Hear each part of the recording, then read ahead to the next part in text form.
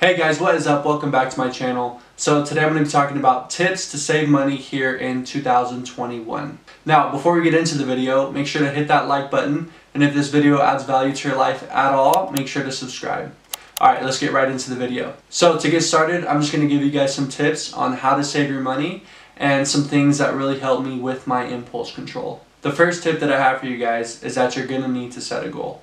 If you guys just decide that you want to save some money but you don't have a goal, whether that's new car, new clothes, just for emergencies or whatever it might be, then it's going to be a lot harder to save money. Especially guys when there's so many different things pulling your attention this way, that way. If you really want to hit your savings goals, you have to be strong in what you want, and you have to be strong in learning that impulse control to say no. I would actually write down this goal on a piece of paper, and then each week that you progress with that goal, write down your progression so that you can see the weekly progression towards the goal, give you some motivation to keep going. This will also help the goal to seem more achievable and more tangible, and as you see the goal on a piece of paper, it'll seem more real to you. As you see it physically, and as you can see the physical written down progression towards the goal, it'll just feel more real, feel like you're actually doing something towards the goal, and make you want to keep going and keep saving the money.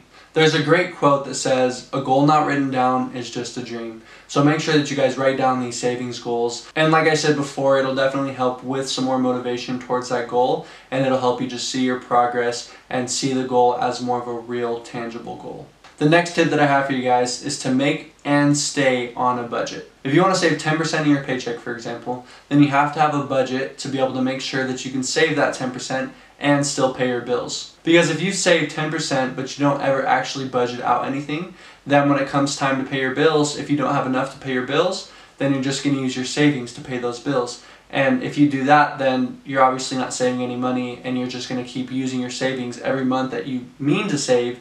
But since you haven't budgeted out properly, you can't save it because you constantly need to use your savings to get you out of the hole that you just got yourself in. Your budget should say where every dollar goes, and don't ever take money from your savings. If the money is budgeted for savings, then don't go spending it on food if that's not what it's for. If it's for savings, leave it in savings. Obviously, if something major comes up where you have to buy food or an emergency happens, then obviously take it out, but just don't make it a habit every single month to impulse buy things that you don't need and using your savings to do that, because then you'll never save any money. Also guys, once your fun money, like your spending budget, is gone, it's gone.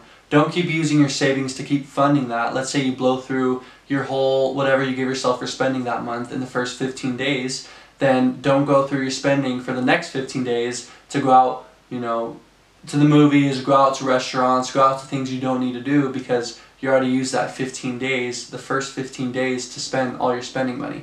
If you spend every penny that you have and never leave any money for fun or enjoyment or anything, then you'll end up spending your savings and all of your savings every single time. I learned this the hard way, where I used to save 80% of my check, and I'd work super hard and I'd come home but I'd never see any fruits of my labor. I would get discouraged and end up spending all my savings money ravenously within just a couple of months. You have to give yourself a reward for working hard, even if it's small, or else you will get discouraged. So just make sure that your savings goals are realistic enough so that you can still have spending money on top of your bills and everything else that needs to be paid. Okay guys, so that was 3 easy tips to help you save money. If that video was helpful at all or added value to your life at all, make sure to subscribe. I do make new videos every week just like that one. Have a great day guys. See you next week.